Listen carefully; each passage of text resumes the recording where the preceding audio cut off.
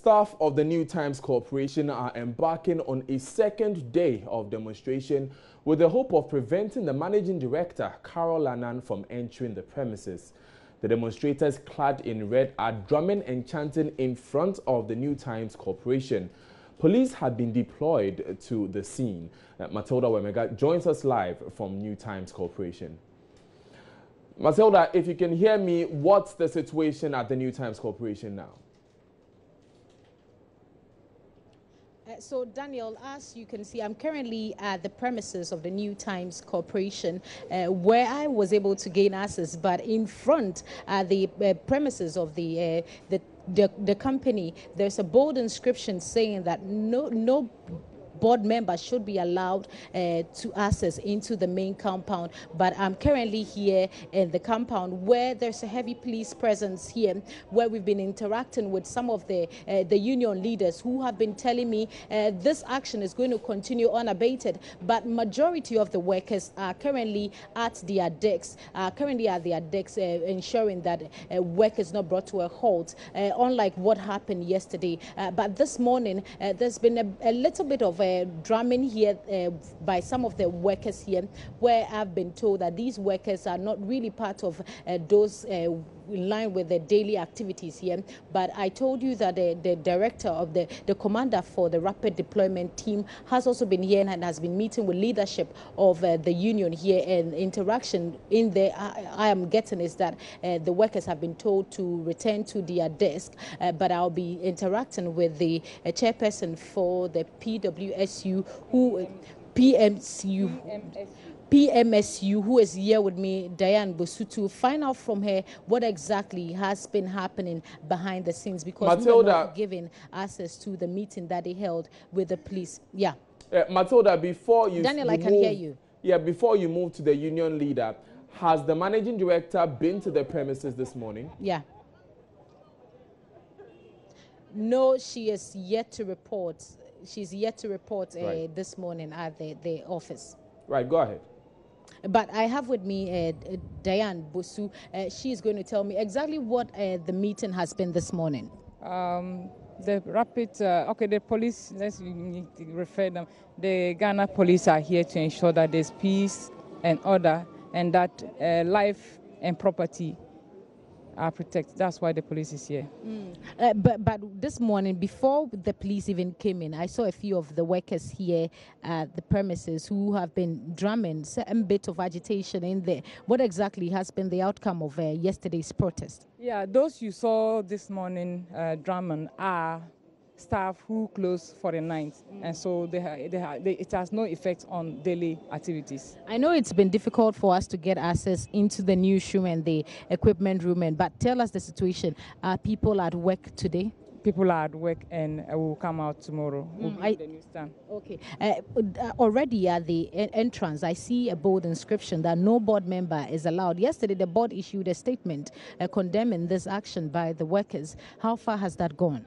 I think what the press release the board issue, I think is unfair to workers in general and not the union. If there's any voice, if I issue any interview to anyone, I issue it on behalf of workers, not on my own or the union. We are speaking for workers, and I'm not speaking to anybody on my own behalf. And so if the board really knew their position, as the hierarchy of New Times Corporation states clearly that they are the topmost managers or owners of this place, we would have urged that they should have been here at the time of the peak of it to talk to workers and even listen to our grievances. We never saw them around. Wherever they went and sat and wrote that press release, we don't know. But I think the press release was harsh to workers. The press release was harsh to workers, but also let me get some information.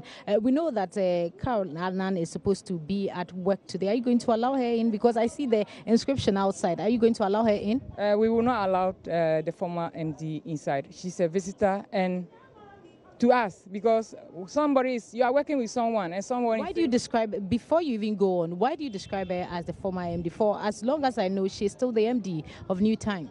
We describe her as the former MD because we, the majority, the workforce, are saying we cannot work with her. And she can't come and represent herself as the managing director over the workforce.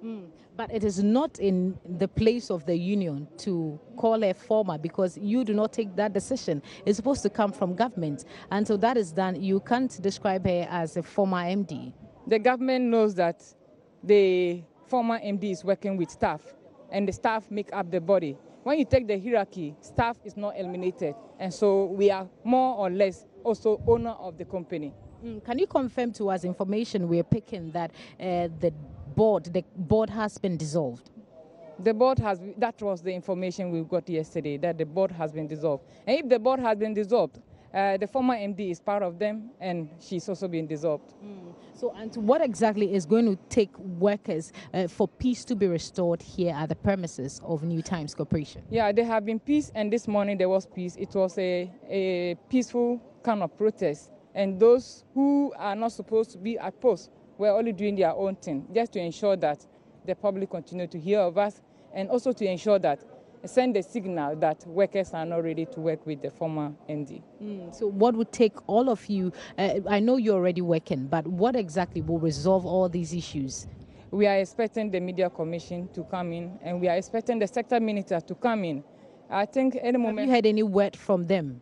We know they are all meeting, and we know they'll definitely come on air and take a decision. Okay, so... our leadership, everything is in the hand of our leadership. They are doing the connection. They are communicating with these bodies to ensure that the right information is sent to workers and Ghana at large. Okay, so Daniel, if you can hear me Daniel in the studio, let me first give you a wrap of what she has been saying. That she is saying that for now they are back at their decks working, hoping that the National Media Commission and government there will be something positive coming out from them this morning. But we understand they are also in a crunch meeting as we speak. But for them, the only thing that would take them for peace to be restored here at the New Times Corporation is for the confirmation of the word that indeed the current board has been dissolved. So we've been coming to you live here from the New Times Corporation here in Accra. Daniel.